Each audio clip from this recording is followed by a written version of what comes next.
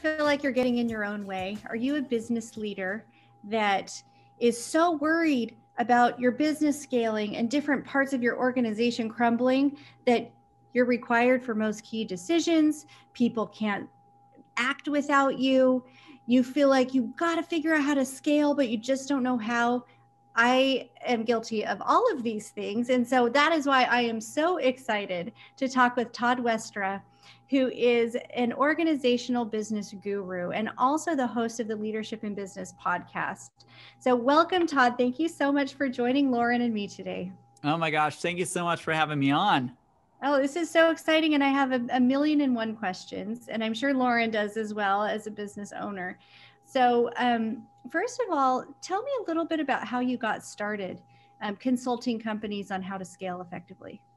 Well, in my opinion, there's no better consultant than someone who's been there and done that. And so I never really thought about consulting anybody or charging them for consulting until I actually felt like I knew my craft and I knew my trade. And so I've spent literally almost my entire life building and operating businesses, some that scaled, some that were more boutique.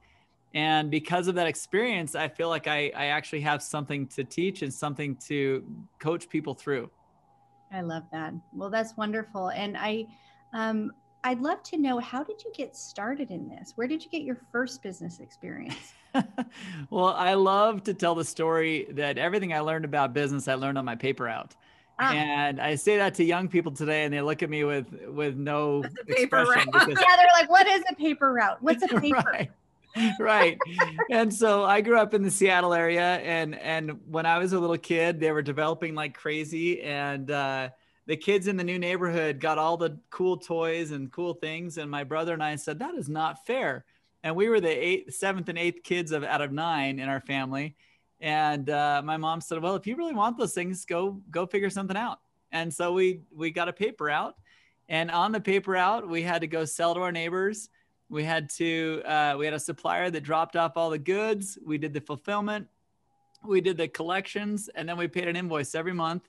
And here was an 8 and 11-year-old. I ended up doing it for 5 years because I just loved the fact that I could keep selling new neighbors all the time and building my monthly revenue.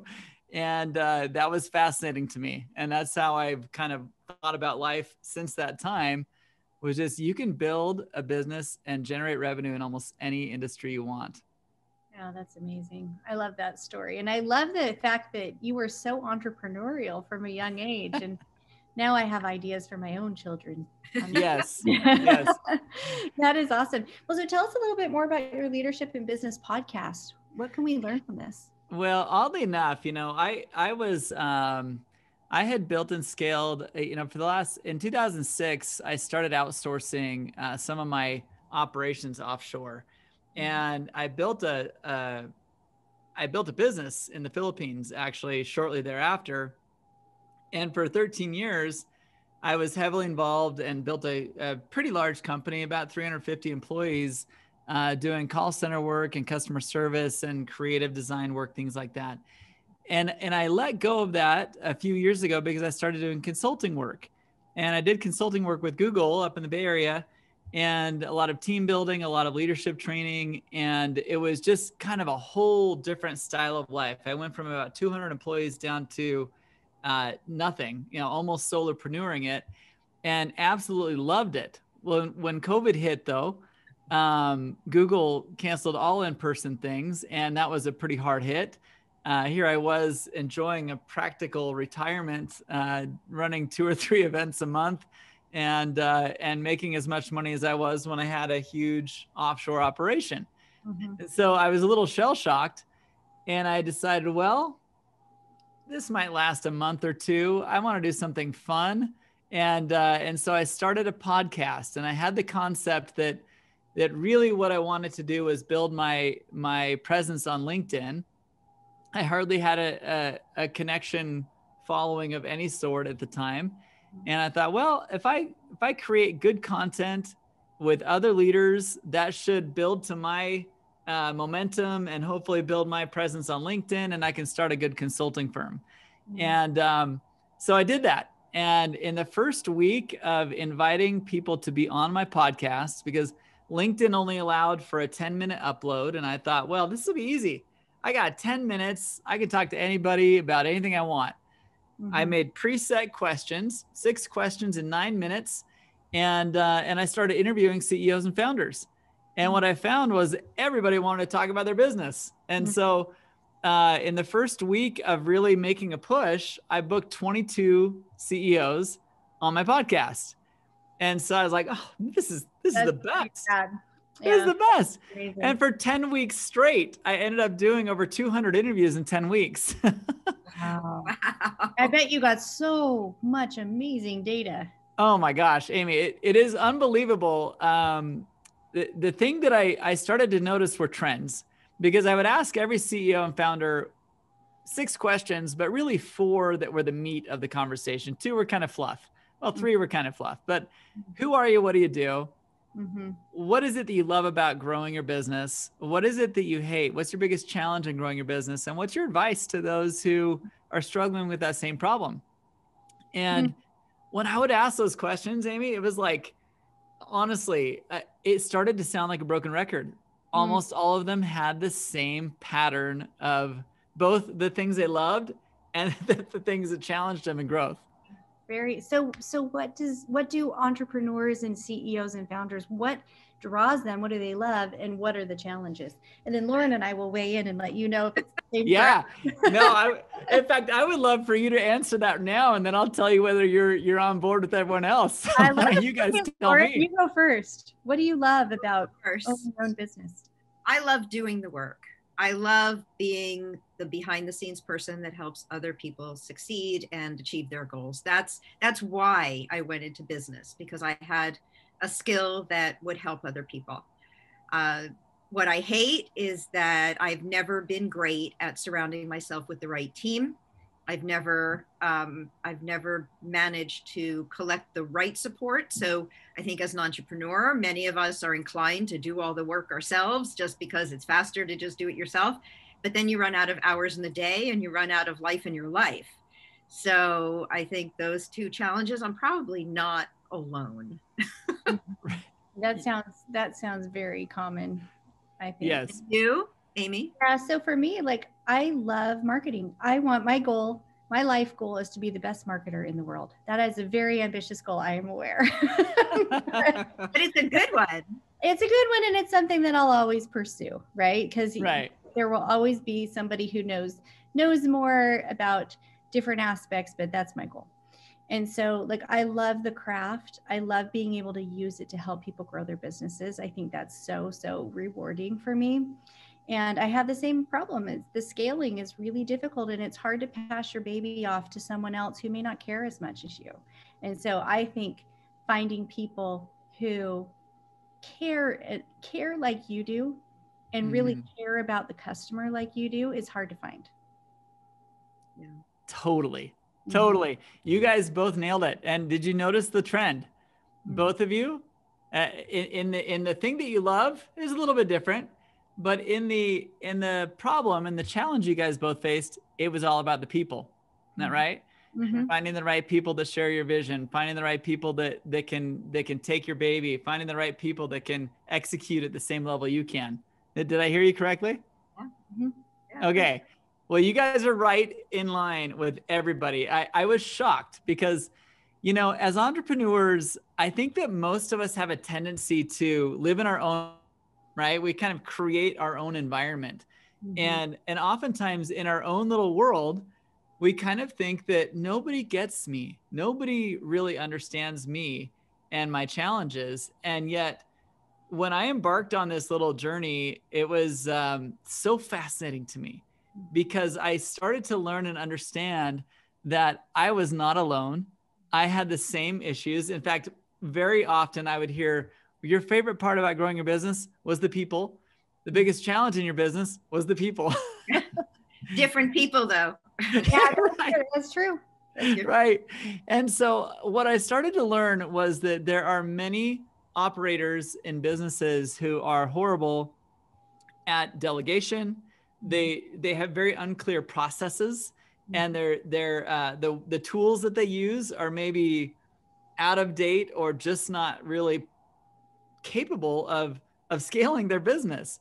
And so I found that those three things, the people, the processes, and the tools, became the most go-to answers in almost every response I heard from every CEO and founder. And I went on to do another 50 before the year ended. So I rounded the year off with 250 CEOs and founders. Almost all of them identified people, processes, and tools as their biggest challenges. There was a few of them that talked about money and financing and those kinds of things. But all in all, the biggest lesson I learned, and I bet a lot of people in the audience would agree, is that we as human beings have a really hard time accepting the fact that there are people around us who could do things better than us sometimes. Mm-hmm. And there are processes that if we really sat down and thought about what we do, there is a process to the way we do it. And we just have a hard time explaining that process to other people. Mm-hmm. And so I think that's one of the biggest challenges and what keeps businesses from scaling as they could. Mm-hmm. How do you go about hiring someone that you think might be good, but if they're not your skill set, you can't really evaluate them very well? Like I've had that problem. I don't know, Lauren, if you've had that problem too, but that's one of my challenges is I'm like, they seem good because they have a skill set that I don't have, but how do I tell if they're a good version or a not so good version? I love that question. And let me give you the answer. We can hire people that get along with us personality wise and have different skill sets. But even if you hired the best marketer, so Amy is the best marketer in the world right now, right? And so if I needed a good marketer, I would say, Amy, come on over. I need to hire you to help me with my marketing. You'd be all excited and you'd be totally thrilled to present to me this awesome marketing plan. Mm-hmm. But here's the caveat. I can't let go of certain things that I like to do in my business. So, Amy, you jump in to help me with my marketing. And I'm like, no, I don't want you to do that part because I've already got that figured out. No, I don't need you to do this part because I don't need you. Anyway, you get where I'm going with this. Mm-hmm. I've had a client before, like that hired me to be his marketing person and then sat there and fought with me the entire time. And I finally was like, this is my opinion and you're clearly the boss, And so exactly. So those kinds of things I understand are probably very common. So Amy, this is the biggest problem of almost every founder is the fact that they just keep getting in the way. They cannot pull themselves out. And the way you pull yourselves out is this. This is one of the key things that I think every business owner needs to rethink on a regular, monthly, quarterly basis. Mm-hmm. What is it that I'm doing that I'm not defining for my new hire? So what I like to tell people to do is define each role, build an org chart even. And I do this, honestly, I do this regularly. Like even when I have a new business idea, I build an org chart. I say, okay, here's my marketing department. Here's my sales department. Here's my fulfillment. Here's my sales team, right? Like those are your general categories of C-level people in an organization. Mm-hmm. I think, okay, what is it that I need my sales team to do? I make a list of all the things I expect that sales team to do. What do I want my marketing team to do? And then I literally make bullets of everything I want that team to do. Mm-hmm. What does my onboarding specialist need to do? Mm-hmm. Boom, boom, boom, boom, boom. Mm-hmm. And so as I've defined these roles, now when I come to Amy and say, Amy, you're the best marketer I know. You're the best in the world. Here are the things I need to offload. Mm-hmm. Now you walk into our relationship and you say, and I can make decisions? And I say, yes. And I can run my own team in here? Yes. These are the confines I need you to do. Now, what does Amy do? Amy goes crazy, right? Amy goes to town on within those confines that I outlined what she will and can do for me, right? Yeah. And you get reminded that this is what you've asked her to do. Right. And so it takes the onus off of her, and it also makes it easier for you to let it go. Totally. Yeah, I think that's so valuable. And I'm thinking about like 5 instances right now that I could use that. And I think that's so, so helpful, because sometimes it's also hard. Like if you're in the position where you're reporting to someone, it's hard to kindly and gently remind them, like, you've asked me to do this part, and I am wanting to do this part for you. Right. You know? So I think that's really interesting. I think that most founders and owners, when they have someone who has the spine to remind me of that, it makes them say, oh, yeah, you're right. Let me get out of the way. Because I don't think, in all of my post-interview conversations with these CEOs and founders, I would ask things like that. I'm like, well, how do you know when you effectively get out of the way?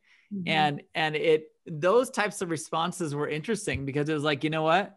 When I have someone tell me I'm in the way, that's when I know I've got the right person. And I think that there are the occasional people who really just can't let go of those things. You don't want to work for those people anyway, right? There's enough constant battle. Yeah. It's a constant battle.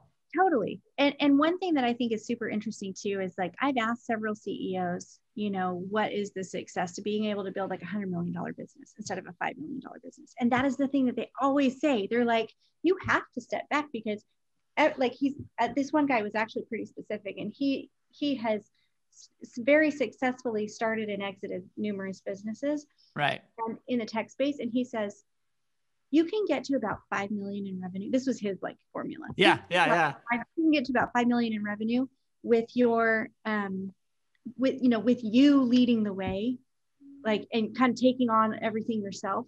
Right. You're gonna stop right there. There is not one person that has like the capability to get beyond 5 million in revenue or whatever, And so anyway, he's like, I think only 5% of entrepreneurs and founders can ever get there. I would agree with that. Lauren, what do you think about that? Because we've had this discussion before. Yes, we have. And the whole theory of getting out of your way, the whole idea of having a team of people who you trust, and it really has everything to do with trust. So Amy, that's how I look at it. I mean, in order to test people, I give them a test. See the results. I don't know how to do your job, nor do I want to. That's why you're here. However, I know enough to know that it needs to be done. So all I can do is cut you loose, let you do it, and then come back and see the results. And the way I learn the results is because I have to check with the client and see if the results got to what we needed to do. And Todd, the results of this talk, I know, are going to turn into a much longer talk, and we could keep this going for hours. 100%. I know. I'm supposed to wrap up. That was my job by introducing you, and I'm not doing a good job because I'm Lauren, that's what Clubhouse is for. All right, we will join you on Clubhouse, but for now, where can people find you? You can find me at toddwestra.com. And you can see links to my podcast. You can see links to my new business called Moku, and then of course the Biz Games, which we didn't even touch upon. My big team building operation that I do for big corporate clients. But in reality, right now, the best way to get a hold of me is just to, if there was something that resonated here, you want to talk about it further, just go to withmoku.com or toddwestra.com, and we can connect either way. Perfect. Wonderful. Thank you so much for joining us, Todd. It was so fun. Truly my pleasure. Thanks so much. See you again. Thank you so much. We'll be right back.